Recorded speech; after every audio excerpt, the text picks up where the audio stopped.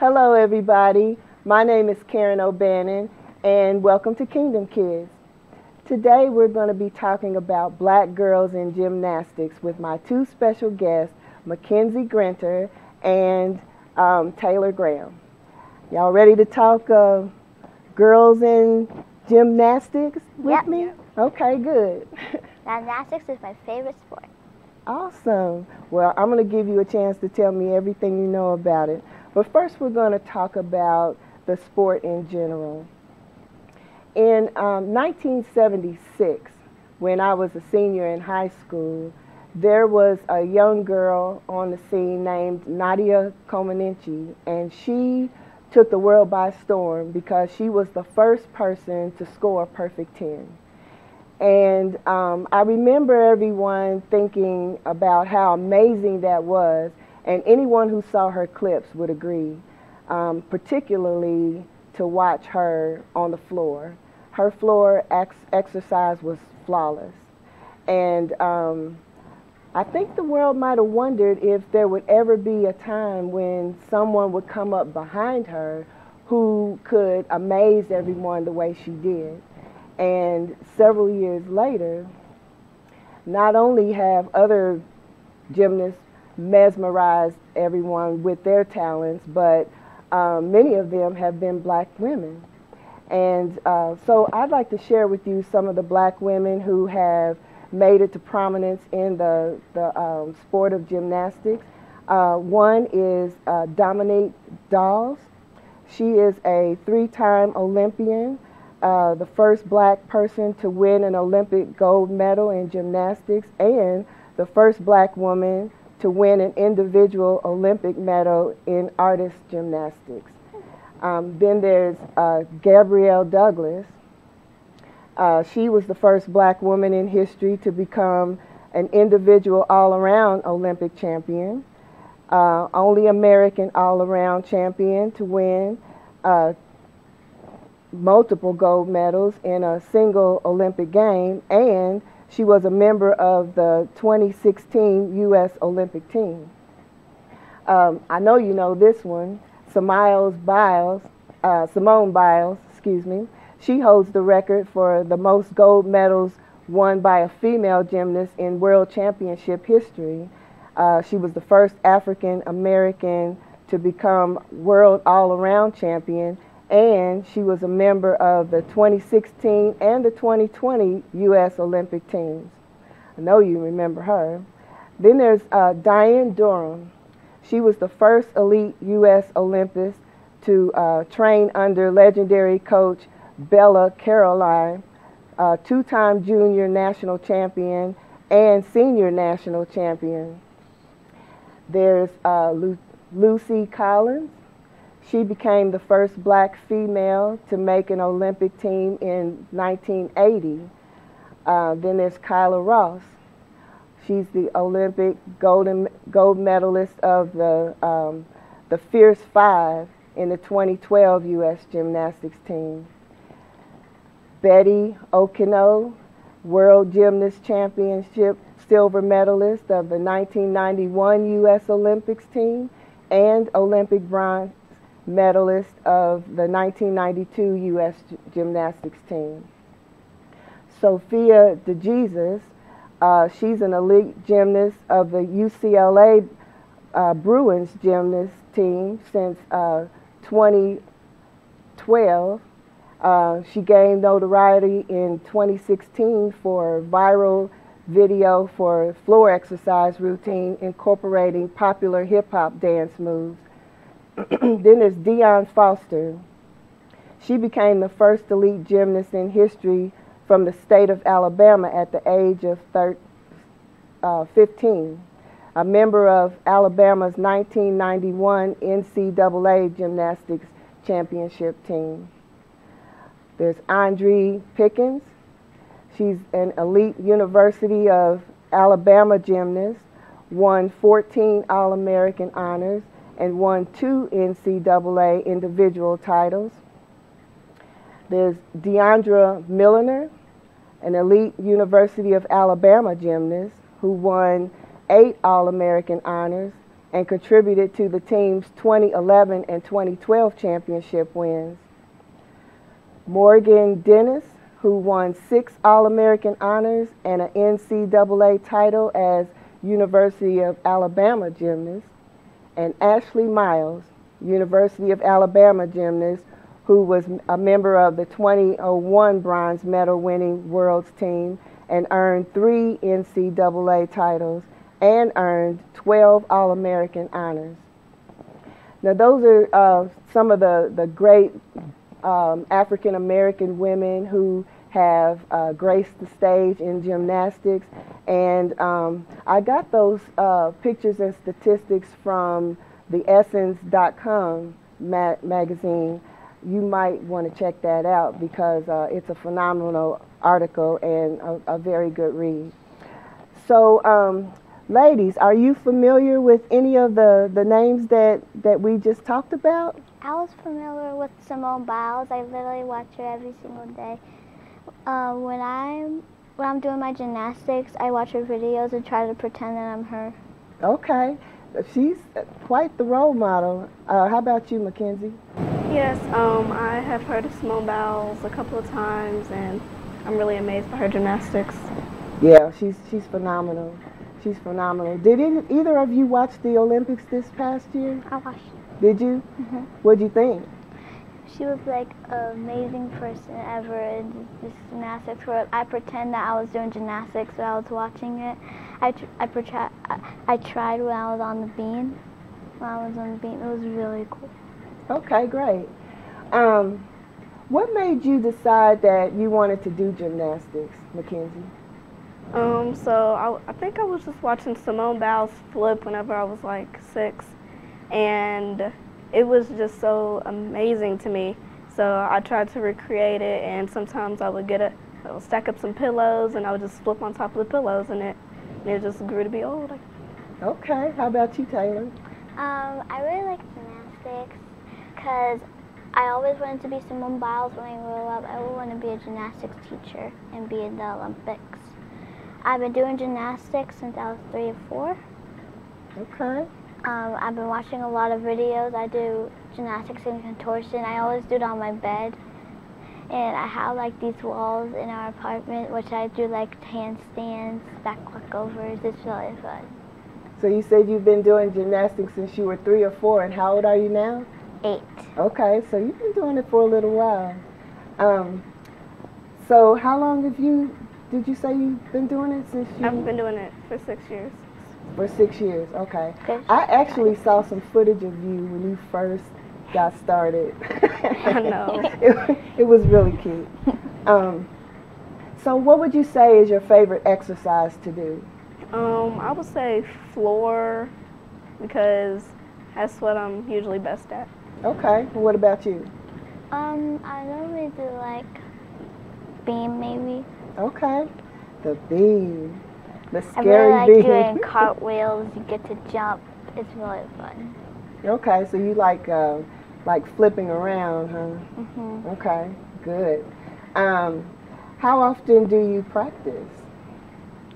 I have to practice like 3 or 4 hours a day. And always on Tuesdays or Wednesdays, I do gymnastics at gym time. So when you go to your gymnastics, is that once or twice a week? Like once. Once a week, and then you practice at home? Mhm. How about you, Mackenzie? Well, sometimes I practice at home, but if I'm very busy. But usually I do 5 hours a week for my gymnastic classes, and usually it's on Tuesdays and Fridays. Okay, so you do a total of 5 hours on those 2 days? Mm-hmm. Gotcha. Do you practice at home? Sometimes. Okay. I remember when, well, first of all, I'm going to say I'm stiff as a board, so I don't do gymnastics very well, although I used to really want to be a cheerleader when I was in elementary school. I used to be a cheerleader. And I actually did put the uniform on and pretend to be a cheerleader, but I wasn't very good. So I didn't stick with it for very long. But I did take piano lessons when I was a kid, and I do know that although we only had practice once a week, if you really want to be good, you have to practice at home. My granny and papa had a piano at their house. I really want to play it. Do they? Well, you've got long fingers. Maybe you can try that when you're not doing gymnastics. So, what's it like standing on the beam? I really have to keep my feet steady so I can balance on there. And sometimes I get really scared, but my teacher says, try your best, don't be scared. I'll help you if you need help. Okay, how about you? For me, it's scary, but usually I have to use a whole lot of core muscle because now that I'm about to start gymnastics up again and stuff, it's getting a lot more harder to actually balance. So do you have to do like extra exercises in order to strengthen up your muscles? You have to like practice a lot before we do the thing. Okay, so you warm up and then you do like a practice and then you start your routine practice? Yeah. Okay, yeah, that sounds about right. Seems like every sport pretty much has to kind of do that in order to strengthen up the muscles that you need in order to carry out the exercises. What about the what do you call it? I'll call it like the trapeze. Yeah. What about those? Do you like doing that? Yeah, those are like my second favorite ones because it seems super easy to me. Usually I can beat out most of my class sometimes, and it's super fun. I hear you, Simone. What about you, Taylor? The same thing. Okay, good. How long does it take to learn a routine? It takes about 1 or 2 months because usually you have to get your part down and you also need to know the main parts of it. Okay. Does it take you 2 months also? No, when I'm at gym time, like how to learn like the flips, how to do, it takes me like 3 or 4 months to do because like sometimes I'm really scared because all of our apartment's hard floor. I really need some carpet to do some. Okay. So the matting that they put down on the floor, does that help take some of the fear away? Yeah. Because it's nice and soft. If you fall down, it doesn't really hurt that much. When do you know it's time to remove all that and just look at the floor? Whenever like you are ready for it and you know you're ready to push yourself. Okay. And sometimes like when you have to like when you're really scared one time, you have to like stretch a lot to do that move because you're really scared. Okay. So do you ever get a say in how your routine's going to go, or does your coach just kind of tell you this is what the routine is and there's no flexibility? Usually she gives us a routine and we have to learn it by a certain time sometimes, and you just have to go with whatever she tells you. Okay, well that makes sense, especially right now because you're still in your formative training. So what makes a good gymnast to you? What makes a good gymnast is like to try your best, don't give up, don't be scared, try your best. What makes a gymnast for me personally is to make sure you're brave and passionate about it and make sure you're not doing it because you just want to and having people waste their money and time just for you to just do it for fun and not for hard work. So you have to really love it, first of all, right? Mm-hmm. And then you have to do the work in order to be good. Yeah, like if you want to be a gymnast, you can be a gymnast. If you want to be piano, do piano. Okay.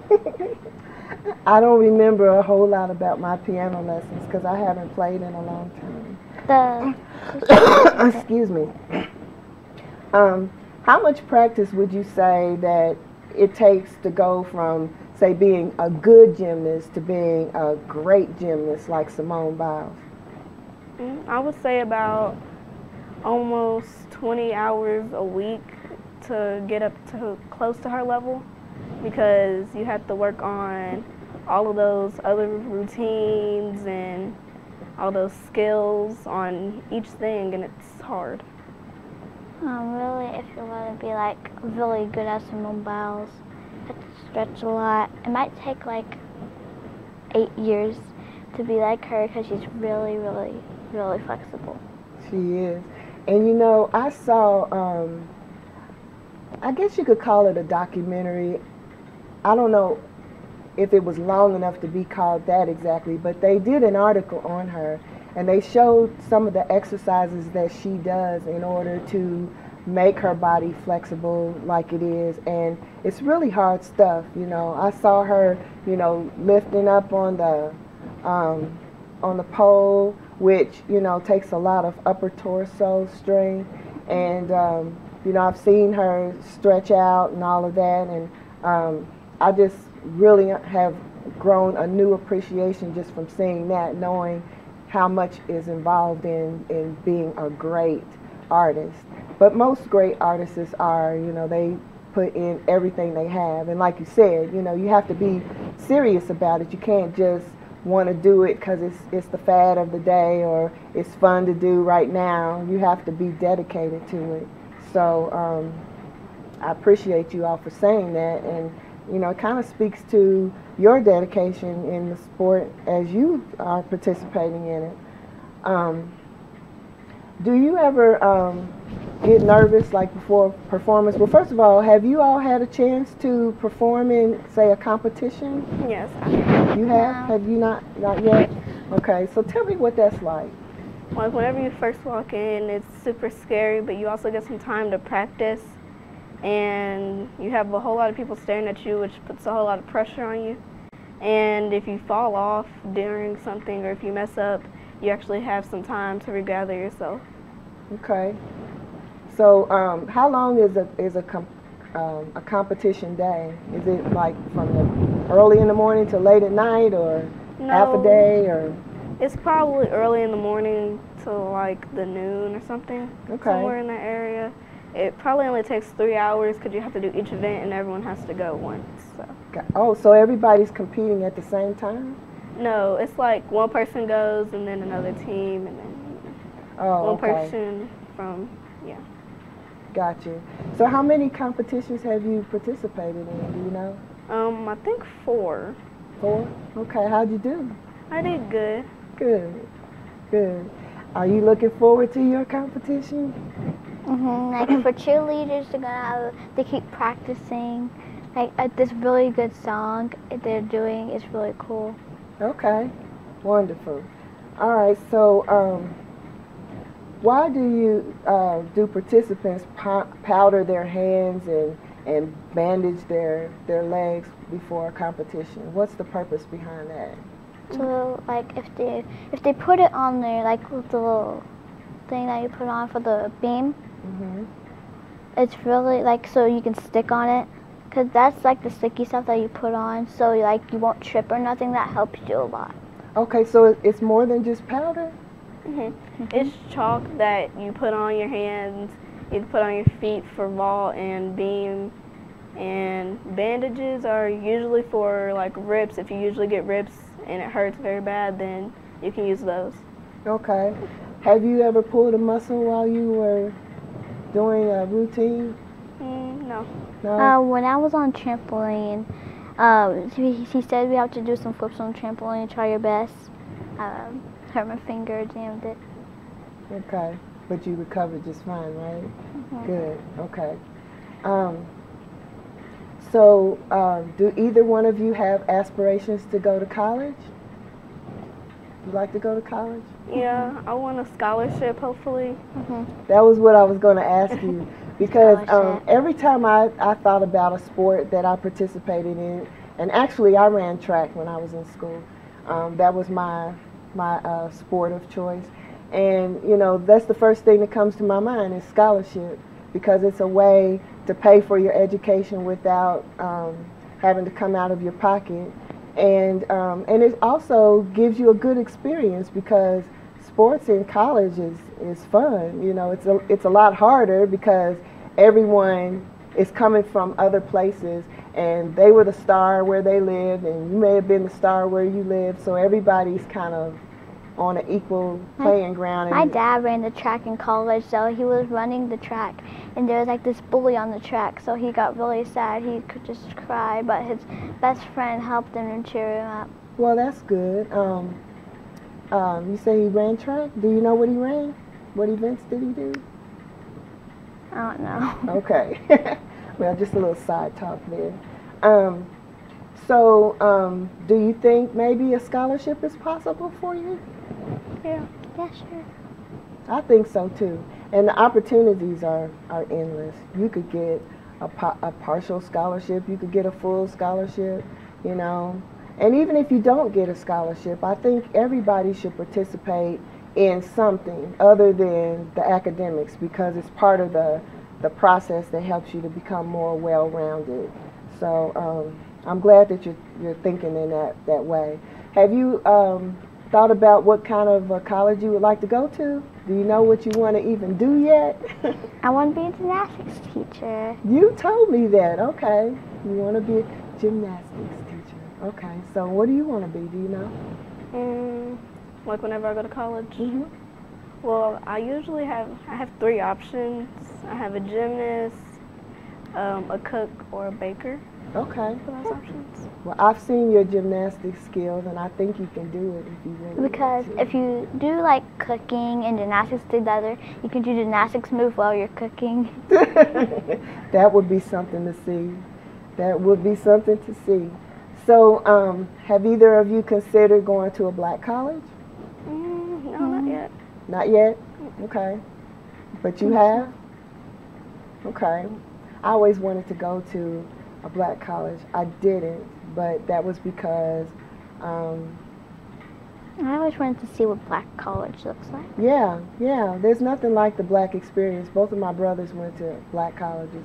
I didn't go because at the time I was chasing a scholarship, and so, you know, I went where they were offering me the money.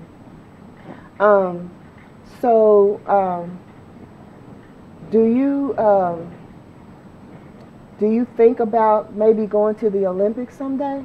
Yes, I really think I want to go to the Olympics and Okay, see what you I know got. there's a lot of work involved in that, right? Like a lot. Like I have to practice like 4 hours a day or 5. And maybe even longer. And the prospects are good for you all to go sooner than later, because the Olympics is only every 4 years, and then, you know, gymnastics is a very young sport. A lot of the women who participate are really young. I think Nadia Comaneci, that I mentioned earlier in the interview, she was maybe 9 years old when she entered. And back then, you know, a lot of the gymnasts were really young. They weren't the teenagers that, you know, and the young women that we see now. Have you ever heard of the twisties before Simone made it a common word in gymnastics? I think so. But I don't think so. Okay. Well, when she competed in the Olympics this past time, she sat out a couple of her events because she wasn't feeling her best, and she didn't want to take any chances on messing up her body trying to do the routines.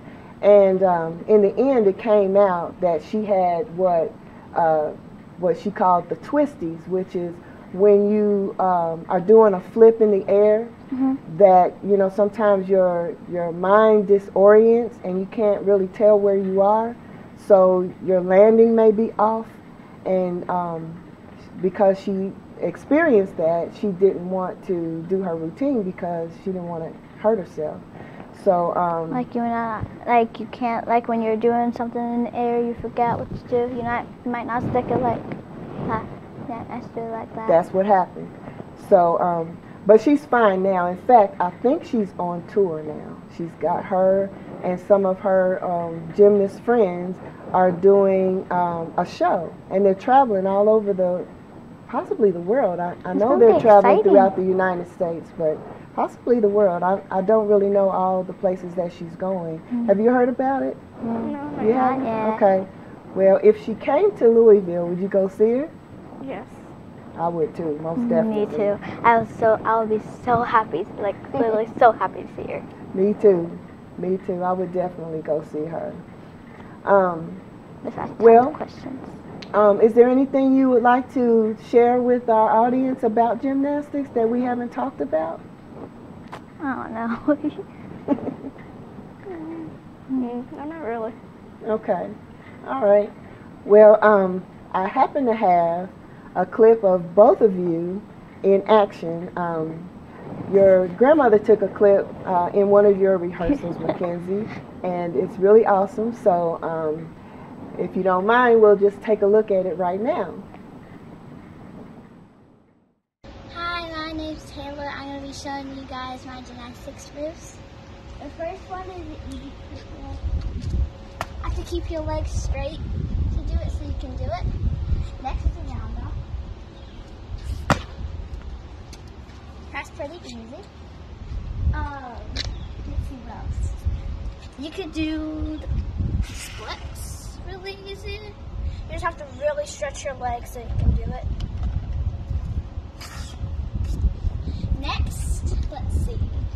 Try to do back bend. Pretty easy, and then you can stand up. You have to push your body up to do it. Okay, so I guess that's a wrap. I thank you both for showing up today and for sharing your gymnastics experiences with us. It seems like more and more young ladies are getting involved in gymnastics, and particularly black young ladies. And so I'm very proud of you and for the accomplishments that you've made so far. I hope that you will continue and take it as far as you can. And maybe one day I'll see you in the Olympics. Or maybe I'll come visit you at your college in one of your competitions. Who knows? Okay? Well, and I thank you all for tuning in today. I appreciate you being here. We'll see you again next week.